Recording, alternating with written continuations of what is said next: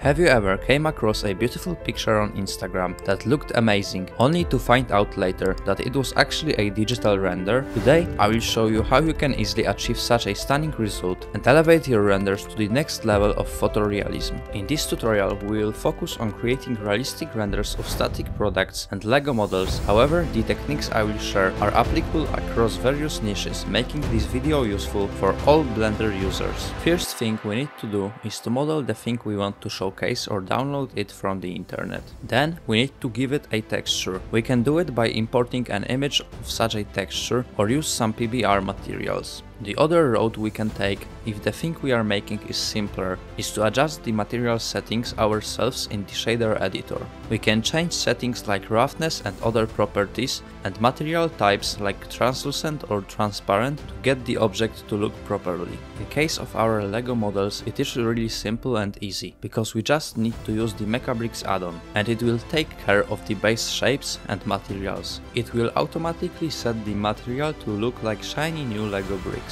But what if we don't want our object to be shiny and new? Here come the dirt textures like scratches, fingerprints, dirt, dust, hair and others. They are super crucial for making the final image look real, because in the real life all objects have such imperfections and it's a big mistake not to add them. Integrating them is simple, you just plug them into the principled BSDF node and it works. There are also some other methods to achieve it, like procedural materials or texture painting. I haven't tried them yet, so I can't really recommend them to you, but they seem to be more advanced and better. And again, in our Lego example, everything is taken care of because of some kind people that thought about it and added it to the Mechabricks advanced add-on, which includes all of these dirt textures and integrates them seamlessly into Blender workflow. But if you are not fully satisfied with the default textures, you can upload your own. And here the Lego part actually ends, because the next techniques can be used for all different kinds of scenes. The next step is to set up the lighting properly. We have two different techniques we can use, and keep in mind that photorealism means that we are trying to replicate the real life conditions. The first one is HDRI, which is the foundation for most of the scenes that are not strictly meant to be a photography studio environment. It is perfect for outdoor scenes and requires minimal effort to look right. I made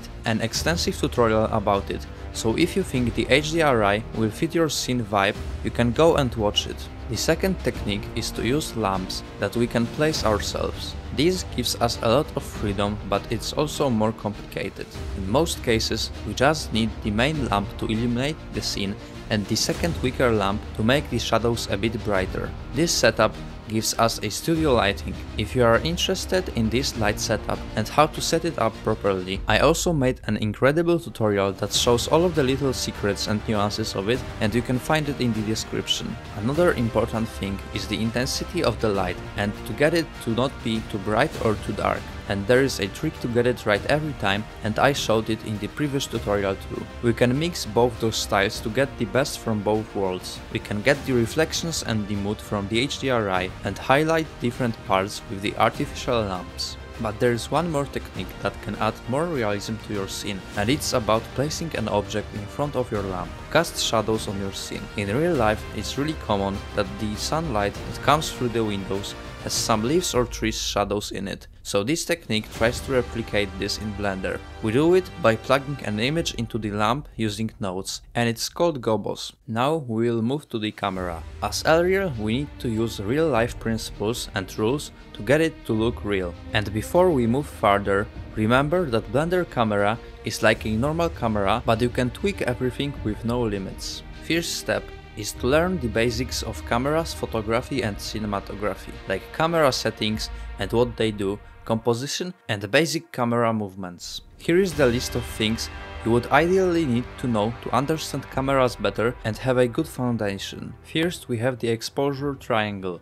It's mainly about how bright the image is, and it's crucial for real cameras, but in digital renders we can adjust it later in post-production, using the exposure slider or by adjusting the intensity of the lights in the scene. Composition is about where the main object is in the image. In most cases you would put your model in the middle of a frame or on one of the first lines using the rule of thirds. Lenses and its focal lengths determine the zoom of your image. First we have wide angle lenses up to 35mm, then we have normal lenses around 35 to 70mm, with 50mm being a standard, and telephoto lenses over 70mm to make a super zoom. Then we have the focus and depth of field. It blurs the background and we can adjust it in the camera settings. Next we have the frame rate and resolution, and the most popular ones are the HD and 4K, and the frame rates are 24 for cinematic look, 30 for normal projects, and 60 if you want a super smooth video and have a fast PC. The final core thing you would need to know are the camera movements. We have different zooms, pans when the camera moves on a tripod, and tracking shots when we move the whole camera on a track without any zooms or tilts.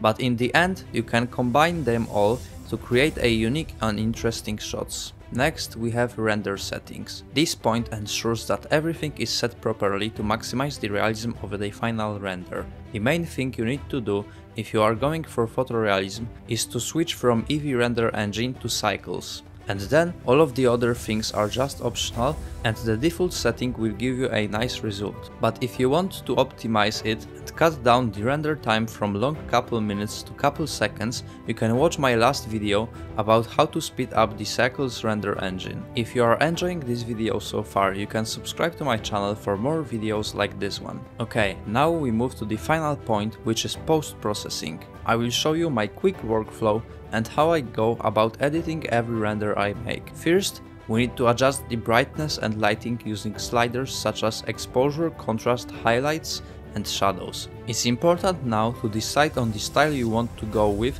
and understand what each adjustment does. Alternatively, you can use the auto settings available in programs like Lightroom, and they provide a good foundation to adjust the remaining settings. Many professional artists use this as a baseline, though you may need to make additional tweaks for optimal results. Then after lighting comes the time for color adjustments. Here, in most cases you would want to increase the vibrance a bit, which is a smarter brother of saturation, and maybe adjust the white balance to get the image to be warmer or colder. Real-life cameras that don't cost fortune are pretty shit compared to the Blender Ultimate camera. And on images made in real life we often can see a grain. It is a bit similar to how a not denoised image look, but not really. To get this grain effect on our render, we need to add it manually in Lightroom or Photoshop. To further enhance the realism, we can make the grain appear only on the dark spots like in the real life using Photoshop and its blend if option. For images which are supposed to be shot outside and with a visible light, we can add a lens flare by blending a texture of it using layers. Next little thing we can add that is present in a normal photos are some lens distortions like chromatic aberration.